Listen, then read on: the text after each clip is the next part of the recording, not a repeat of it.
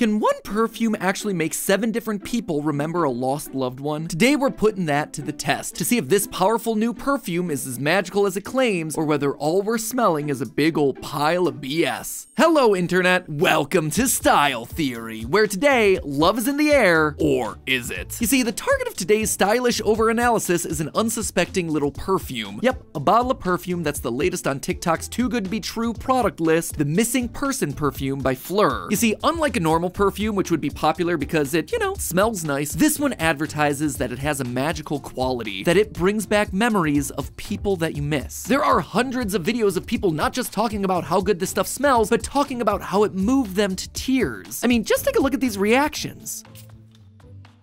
Well, it smells like a person that you love and you miss. Oh my god, I'm gonna cry. Why is this making me emotional? You know when you're cuddling with someone that you really love, and you're like nuzzled up in their chest and you look up at them? It smells like that. Those are some pretty powerful testimonials. This must be some sort of super perfume. That said, there are also testimonials that are happening on TikTok. Now, I'm not trying to say that you shouldn't believe everything you see online because people are just over-exaggerating for the views, but yeah, I'm kinda definitely saying that people over-exaggerate their reactions online for the views. Seeing these videos as a logical person, it's hard to imagine that a perfume can literally evoke tears in seconds after sniffing, let alone remind multiple different people of multiple different special someones that they loved this much, right? But apparently that's what Phlur's Missing Person perfume claims to do. As its website states, it's, quote, a delicate yet addictive fragrance that evokes the lingering scent of your lover's skin. And its description on Sephora goes one more, saying, quote, if nude were a perfume, then this would be it. Let's just say that the smell of nude to me is not something you want to advertise. Oh, this is the smell of nude.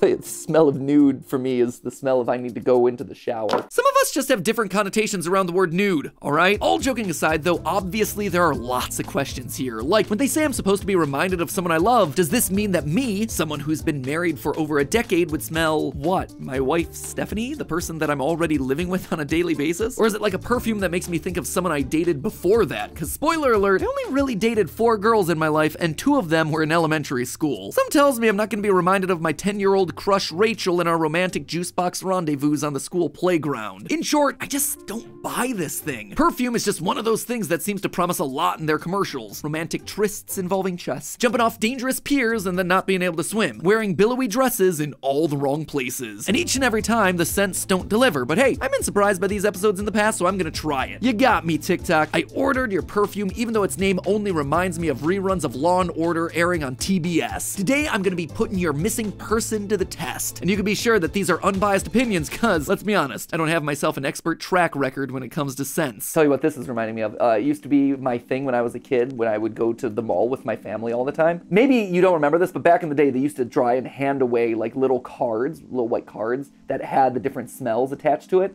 so that way you could smell all the different perfumes and be like, ooh, that's good. I called them the stinky cards. And so I would just go around collecting the stinky cards. So today, let's sniff some stinky cards and get to reminiscing. Okay, so right off the bat, the box tells you what mix of scents we should be experiencing. The different notes. So these are the notes that I'm supposed to experience. The top note, the heart note, and the base. I'm assuming what? Top is what I smell first. Heart is like a couple minutes in, and then base is like what everything's built off of. Tell me if I'm right, me after the fact. Right you are, me. Perfume scents change and develop after they're first sprayed. The first to hit your nose are the top notes. These typically fade within the first 5 to 15 minutes after use. Heart notes are the next and make up the core of the perfume experience, around 70% of the full scent. They're also built to last much longer, starting to appear after 20 minutes and lingering for anywhere between 1 to 4 hours. Finally, you have yourself the base notes, which only start to come out after about 30 minutes and last for up to 6 hours. Now, because all of the reactions online show an immediate response, just spritz and cry, that tells me that people are only getting the feels when experiencing those top 2 levels, the top and heart set of notes. So then, what are those scents and why are they so triggering? All right, so the top note here is skin musk. Not to be confused with their brother Elon. Bergamot, nectar, and sheer jasmine. Heart, fresh cyclamen. Thank goodness, because I hate the smell of like overripe cyclamen, the worst. Neroli blossom and orange flower. And finally the base, sandalwood, classic sandalwood, Australia oil, blonde wood, and white musk. Most Most of these are pretty run-of-the-mill perfume smells, but the one that made me raise an eyebrow was skin musk. Musk is a natural scent given off by animals to attract a mate. Don't worry, you're not going to be attracting any female deer or anything when you're wearing this perfume. Nowadays, perfumers use synthetic chemicals with extremely long names to add to that dose of animalistic seduction. So, with that out of the way, let's see if our sniffers were able to tell any of this stuff. After Style Theory creative director Amy gently unboxed the perfume for us, no. She inhaled that sweet aroma and gave us her first emotional reaction.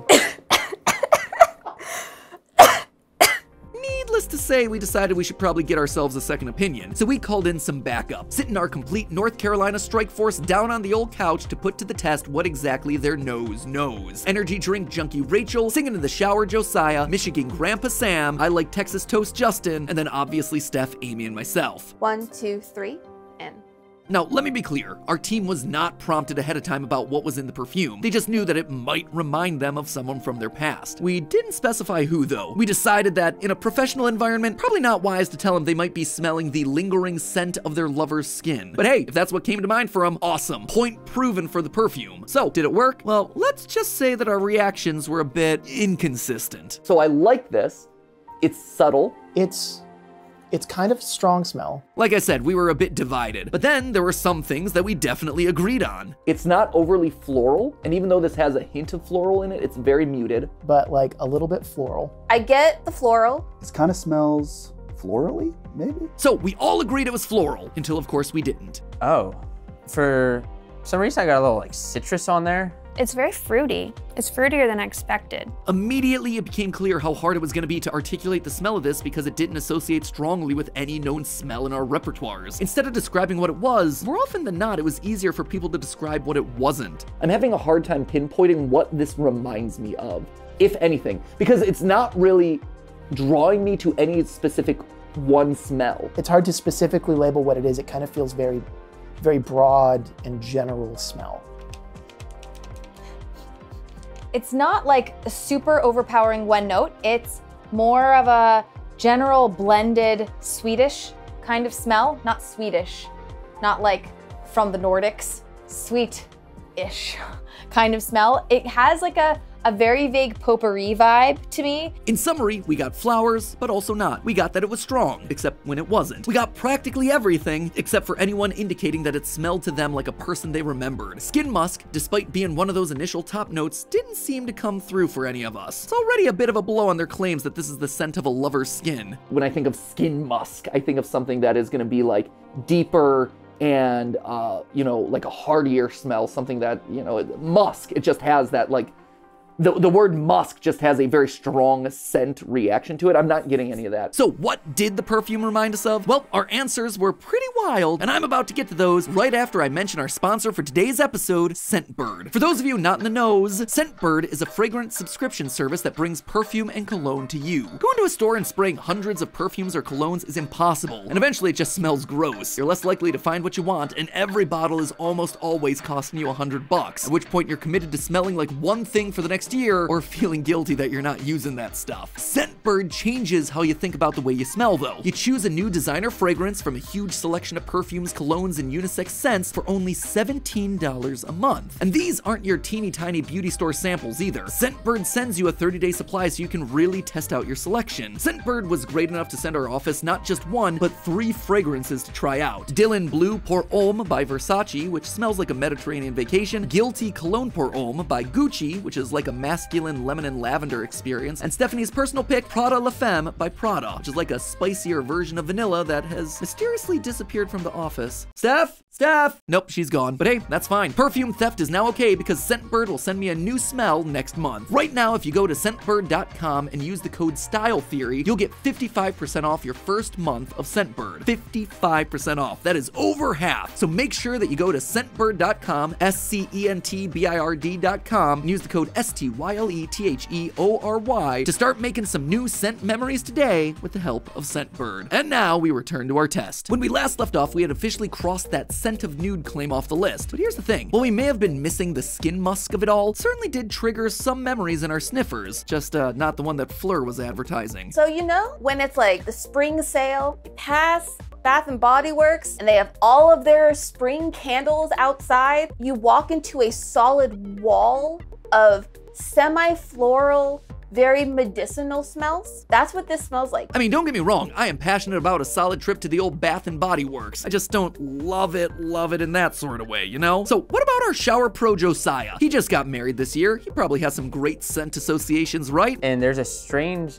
scent that takes me back to Universal Orlando. That's what it reminds me of. There's a lot of notes of citrus. There weren't a lot of people in my life, I think, that wore perfume. I think the only person who really wore like perfumes was my sister, but this doesn't really smell like her, I think. Okay, so we got 1 vote for Universal Orlando and 1 vote for not sister. That's when things started to skew a bit older. Oh yeah, the first person that this makes me think of is definitely my grandmother. She didn't even, I don't think, necessarily wear perfume, but she had a whole bunch of perfumes in her room. The grandkids would go in there and we'd like spray a bunch of them. And I think like the median smell that came out of all of those grandma perfumes being sprayed together was basically this scent. Suddenly the theme of grandma's house started to come on strong, real strong. If I had to associate it most with an archetype, it would probably be like a mom or a grandma. To be frank, it's like an old lady smell. It reminds me of old lady. I am getting a little grandma.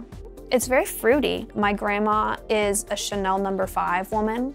And so I think it's similar to that in the profile, but it is a little bit different. So it's not exactly what my grandma wears. I do like it though, it smells good. So across the board, our team did report that this perfume took them back, just not to where it was advertised, unless everyone's secret lover is actually their grandma. I mean, I know our team has some niche interests, but that was not one that I saw coming. Now, the premise of smell activating memories is a very real thing. Our ability to do this is a special kind of human superpower known as the Proust effect, named after Marcel Proust, who wasn't a scientist, but rather a novelist. He wrote a book called Swan's Way, where the protagonist describes eating a madeleine, a bland little French cookie, and dipping it in his tea. And the smell and taste of that cookie brings back, quote, a flood of memories. No joke, this is actually one of Steph's favorite books, because she is a literature snob. And whenever we eat or smell something random that makes us feel nostalgic, we always say, ah, it's like Proust's Madeleine, a flood of memories. It is a whole nerdy thing between the two of us, so welcome to the lame memes that make our relationship go. Literally the most obscure inside jokes that you can imagine. Anyway, there's a real science behind the idea of smell triggering memories. While we're still working to fully understand the connection, research about scent and memory shows that when a scent enters your nose, the neurons that make up your nose's receptor cells sends a signal to the brain's scent station known as the olfactory bulb. The olfactory bulb's connected to the amygdala and the hippocampus, which, if they sound important, well, that's because they are. Those are both special areas of your brain. The amygdala for emotional processing and the hippocampus for memory, including long-term memory. MRI scans show that when the olfactory bulb is triggered, the amygdala and hippocampal areas of the brain light up even more than when people are shown visual images, meaning that memories of smell are stronger than memories of the things that you see. And that remains to be the case even years after you've smelled something. So while missing person may not be able to make people think of their ex, it can still trigger plenty of memories. And the memory that most of the team was triggered by actually ended up making a lot of sense. If you remember back to Rachel's observation from a minute ago, I am getting a little grandma. My grandma is a Chanel No. 5 woman, and so I think it's similar to that in the profile. She's pretty astute. As it turns out, our team's grandparents are all within about a decade of each other based on age. And based on the demographics, a lot of them would have been shopping for perfumes at similar times in their lives, picking their signature scents between the late 50s and early 70s. During that time, perfumes like Chanel No. 5, Chantilly by Houbigant, and Shalimar by Guerlain were some of the most popular scents on the market. And wouldn't you know it, they all contain some very familiar notes: jasmine, citrus, bergamot, and even neroli, just like the top and heart notes of Missing Person. And weirdly, this might be more related to how the scent was created than we realized. Chriselle Lim, one of the minds behind this product, said, quote, I was going through a very difficult period in my life and navigating a divorce when I started working on Missing Person. I felt lonely and wanted to bottle something that would smell familiar, taking me back to a time that I felt secure. It's an interesting quote. I would say that she actually achieved that for a lot of the people who smelled the scent over here. I mean, what's more safe and comforting than being a kid in your grandma's house? My grandma didn't really wear perfume, so it didn't bring up those memories for me specifically, but I was also one of the people on the team who didn't have that grandma vibe, so I guess it checks out. That said, something else started to happen when I sat around with this perfume for a while. So this scent is supposed to remind me of someone, or a lost lover, or someone from my past? No.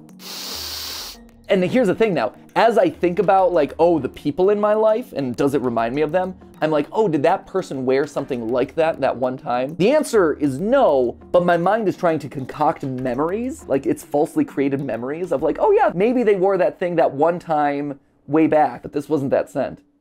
It's tricking me, it's playing with my mind. And that right there is the big twist of this whole marketing campaign. Missing Person's entire brand is built around a tactic known as placebo marketing, where the setup of our expectations shape how we actually interact with a product. If we're told that this perfume is gonna smell like someone that we love and miss, our brains are gonna start to convince us that that's what's happening, whether it's true or not. That means that our TikTokers, well, yeah, they might have just been playing it up. They might have also just been falling prey to their brain's own ability to convince them that they really did miss someone when they smelled the perfume. Famous examples of placebo marketing can be seen everywhere, from medicine to soap. One common place that placebo marketing comes into play is wine. A really common experiment is to pour people 2 glasses of wine and tell them that one costs $10 a bottle and the other costs $100. People will tend to imagine that whichever wine you say is more expensive tastes better because their brain is telling them that the more expensive one must be the tastier one. Another example is Dove, who did an experiment with a fake product called a beauty patch, all meant to help improve women's self-image and confidence. The patch itself was just a placebo. It had no actual medical use. Over the course of the experiment though, the women felt more confident and more beautiful. And it was all because their brain believed it. They used the experiment for good, to show that looking good and feeling good are mostly all in your head. But regardless of the intention, it's all about using our brain's own functioning against us. And Missing Person is no different. So is Missing Person worth the hype? No, not really. Will I be wearing it? Probably not. I don't really want people smelling me and thinking of their grandma. Though I will say, thinking of Universal Orlando, smelling like stale popcorn or something, that might be okay. And even though it works as a TikTok trend, the fact that you're wearing perfume designed to make people think of someone who's not you probably doesn't bode well for the long-term life of the product. Well, the smell was fine, and there's nothing wrong with someone buying it and wearing it. If you're looking to conjure up memories of your long-lost lover, you might want to try something else, like stalking them on Facebook. But hey, that's just a theory. Seriously though, don't actually stalk people on Facebook. A style theory. Keep looking sharp.